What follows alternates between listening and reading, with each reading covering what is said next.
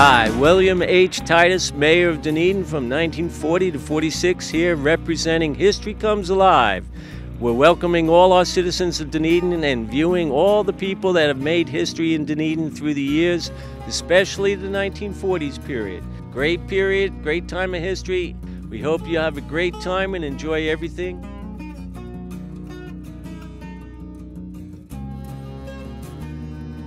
Negative press came out the next day. But to this day, I say to my grave that I was just there, a little cozy and just feeling a little better about my knee. You've heard different, and it's right from the horse's mouth. So you tell them that Mayor Titus says so. All right. Thank you. You'll go see the rest of our citizens. 85% of soldiers who were operated on in the battlefield did survive during World War II, so we certainly couldn't have had it any other way. And then later in life, when my kids were older, I wanted to continue nursing. So I took a refresher course at what now is St. Pete College, and I continued nursing at Mease Hospital. I was the eldest of all the nurses at that point, so the young nurses would hear my stories from war and they called me Hot Lips. That was my nickname there. And I would take photos of the nurses, I took photos of everything, and I would make them scrapbooks. I would give them to them as gifts to really document all of their time there. But I truly had a wonderful life. I couldn't have asked for better anything. Everything was simply wonderful.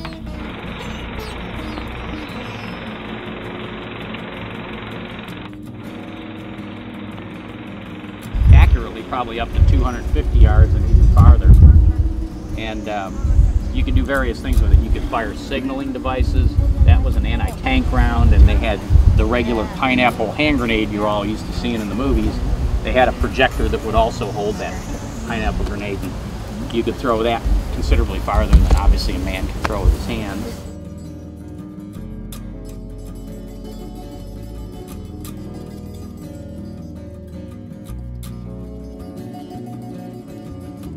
Can you tell that I am alive? Let me prove it to you. Chicago Cubs ball cap? What are you wearing? Now, in my day, this is what ladies looked like, and this is how they dressed. Where are your hats? Where are your skirts? What's going on? Absent, I can't even add that up, 65 years? Has anything happened I should know about in the last 65 years? I wonder.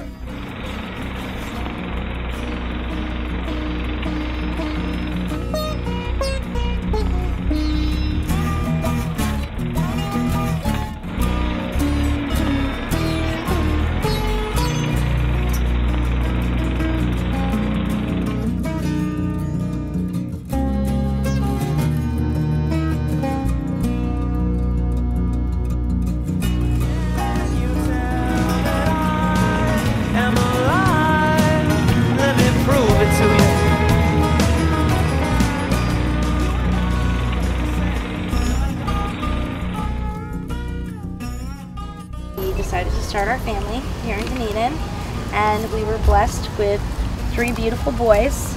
My sons Ivan, James, and Jean, and I continue to live and work and raise my family with my wonderful husband Oscar and my beautiful boys.